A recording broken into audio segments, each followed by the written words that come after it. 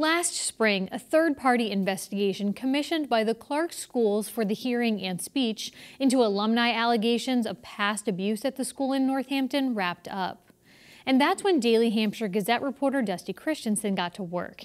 He delved into details of who was impacted, what went wrong, and how the school is responding to the events that took place during the 1950s, 60s, and 70s.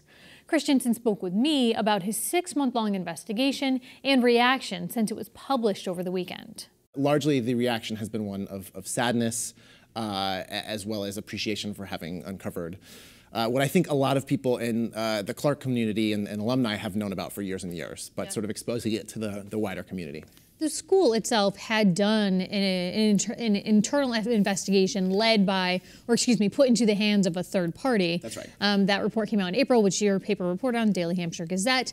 But that report wasn't widely released. Right. How did you guys get access to it? So we actually got access to it because a former Northampton City Councilor, Mike Kirby, who runs his own news blog, published it on his own website. I suppose somebody had leaked the report to him. He published it, and we moved on from there and did our own reporting on that independent investigation that, they had released in April. And so what is outlined in your primary piece of reporting, and then you also have 2 secondary pieces, that 16 people spoke with you, 12 on the record, and as you said, detailed abuses during the 50s, 60s, and 70s. And I want to quote from part of your reporting, and it says, quote, "Staff banishing a 5-year-old to a dark basement with no explanation, whipping 7-year-olds with a belt, beating students' hands with brushes and rulers if they used sign language or gestured, punching and then strangling a 16-year-old on a ping pong table." I mean, it's just very gruesome and graphic accounts that were detailed to you. Many of those people didn't speak for that internal investigation that took place with this school. How did you get people to speak with you? So actually, the reporting that ultimately came out in this report last week came to us largely after we had reported initially on that investigation the school released in April. We had alumni come out of the woodwork to say, this is great that you're reporting on this independent investigation, but it doesn't begin to scratch the surface of what our realities were as students there at Clarke in the 50s, 60s, and 70s. So of course we started talking to one person, and that would lead to another person, and as word spread that we were doing this story, more alumni began to come forward, and we went through the process of interviewing them, verifying their accounts, and that they indeed were students at Clarke, and then obviously reaching out to the school, as well as sort of providing the broader context of what this all meant during that time period. Yeah, because there have been a lot of changes there at the campus in addition to a name change. It's no longer a boarding school, it's only a day school.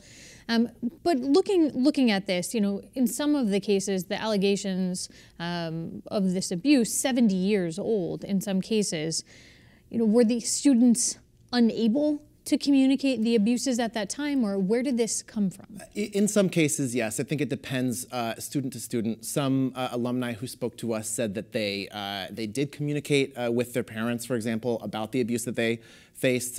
Some of them called the administration to express anger or frustration. Some people maybe pulled their kids out. Some parents didn't believe their children when they told them about this. So they were largely ignored. Yes, and then some students, some alumni, I should say, said that while they were students, they didn't really have the language skills to be able to effectively communicate about the abuse that they say they were facing to their parents. Clarke was an oralist school. That meant they taught spoken English and lip reading, and to deaf students. To deaf students, deaf and hard of hearing students. That's right, and did not teach American Sign Language.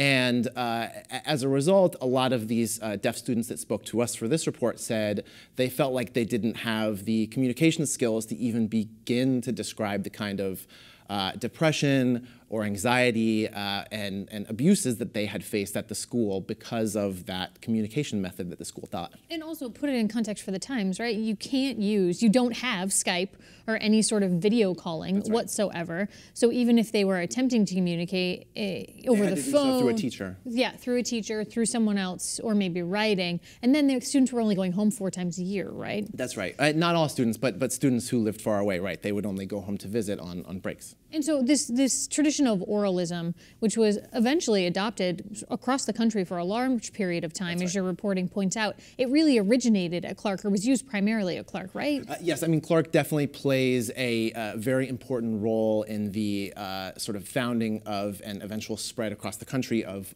oralism, this philosophy that focuses on lip reading and spoken English. And with the sort of spread of oralism across the country came a campaign to eliminate manualism or sign language. And you know, obviously, a lot of the alumni who spoke to us, all of them now speak ASL, almost all of them as their primary language, and are deeply resentful of the experience of having that language denied to them during their formative years. You know, especially the deaf alumni who spoke to us said that, you know, they weren't able to communicate effectively until they started learning ASL. They weren't able to, and at school, because they spent so much time on lip reading and trying to learn to speak when they couldn't even hear what they were saying, that they weren't able to focus on their passions like art history or other subjects that once they went to college, they were able to focus on. And it was really, oralism eventually was seen as an abusive tactic, right? Yeah, and you know, it sort of fell out of favor as the civil rights era came and went, and the deaf community began pushing back and advocating for more use of American Sign Language in education. Clarke played a pretty pivotal role in the early years of oralism and spreading it across the country, and a sort of central figure in Clarke's history was the inventor Alexander Graham Bell. He met his wife, who was a student at the school at Clarke, and his wife's father was eventually the first president of the Bell Telephone Company. And he would travel throughout the Midwest speaking to schools and governments, advocating the use of oralism. Bell was, like others at the time, a eugenicist. He believed that deaf people should not socialize together, should not marry and have children, because he thought that that would be a way to eradicate deafness. But of course, the deaf community, especially the signing deaf community nowadays, views Bell quite negatively because of that and because of his belief, right, that deaf people shouldn't socialize together. For its part, the school, how have they responded to your reporting? The school has expressed in the April report that they released through the third-party law firm deep remorse over the abuse that had taken place at the school decades ago. And in speaking to me, that was the same sentiment. They acknowledged those past abuses and expressed sincere apologies about it. They say that Clarke is a very different place nowadays. For one, as you mentioned earlier, it's no longer a residential school.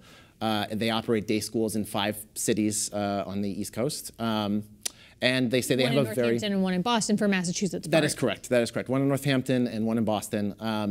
They say that nowadays they have a zero-tolerance policy for any sort of abuse. And as far as sort of their educational model nowadays, they still don't teach American Sign Language, but they say that technology, the advances in technology with digital hearing aids and cochlear implants allow them to mainstream deaf and hard of hearing students into their neighborhood schools at much earlier ages and have much more success with spoken English. And what about the alums that you spoke with, their reaction to the school's response? They were largely unimpressed with the apology and the accompanying third-party report that was released in April. They said it didn't begin to describe the totality of their experiences. The school, after we contacted them requesting an interview, established a limited fund for victims of physical or psychological abuse. They say it has nothing to do with us reaching out to them for an interview and to let them know about our story.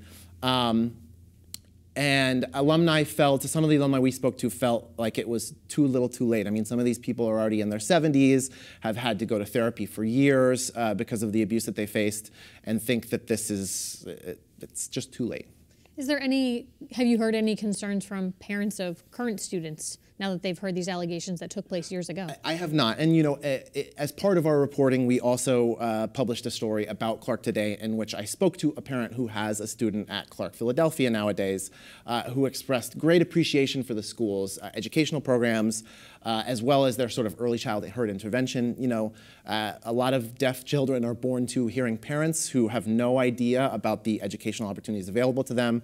This particular parent said she was very appreciative of Clarke walking her through what options were available to her and getting her son started in the process of getting a cochlear implant, going to Clarke's preschool, and then later on being integrated into the same neighborhood school that his brothers are attending.